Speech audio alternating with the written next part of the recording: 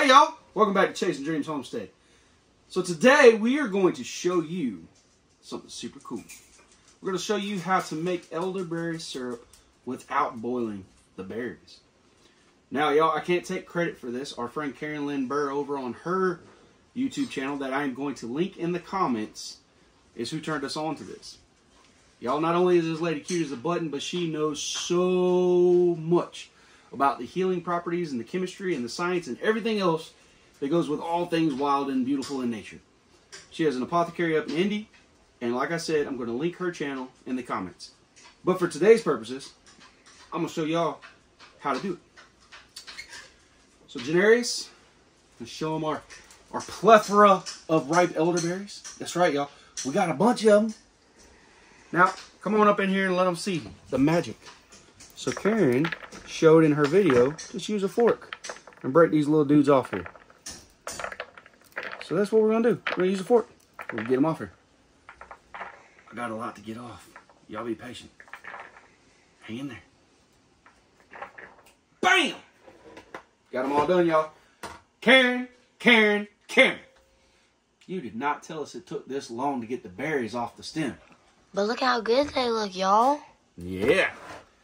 I'm just joking, guys. It took, I don't know, 10 minutes, Genesis? Maybe. Yeah. So, this is, yet again, one more time, in case you missed it the first time, this is how you make no-boil elderberry syrup. Now, the reason that people always told you to boil the stuff was because in the seed pit, there's a little bit of cyanide-type stuff. Watch Karen's video. She knows all the terminology. That's a big jar, huh? As Karen said, and I loved it, Mama Dreams, you didn't get me a lid for this jar yet.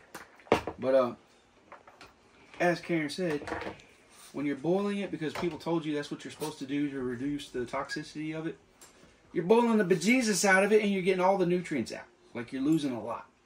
And we all know that. We would know when you cook anything, you lose some nutrients depending on the method that you use. So that's why we're not going to boil this. We're going to keep this intact, and we're going to make a no-boil elderberry syrup. So we're almost to the next phase, yo. It's pretty cool. Now you got to go on over, if you get a chance, check out Karen's video, but also join her YouTube channel and subscribe, because guys, this lady has so much awesome information that she's sharing with people about making their own herbal and medicinal remedies. All right, so there's our elderberries. Next step, bam, we're going to cover that in some apple cider vinegar with the mother, y'all. She makes her own. Yep, she has her own. I get mine from Bragg's. I'm not that cool yet. That's what I'm telling them. She's awesome sauce. All right, that's all we do. It's that easy peasy, simple, fresh and squeezy, y'all. Listen, all you gotta do, we're gonna put a lid on this. We're gonna set this somewhere dark and out of the way for 6 weeks. After 6 weeks, we will strain this, and then we can mix the actual extract with honey or all kinds of other herbal things to help us out in times of need. But this method here saves so much more of the nutritional and medicinal. That is the biggest focus, medicinal value of the elderberry.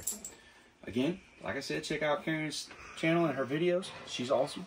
She's who we got the idea from. And as always, y'all, till next time, keep dreaming.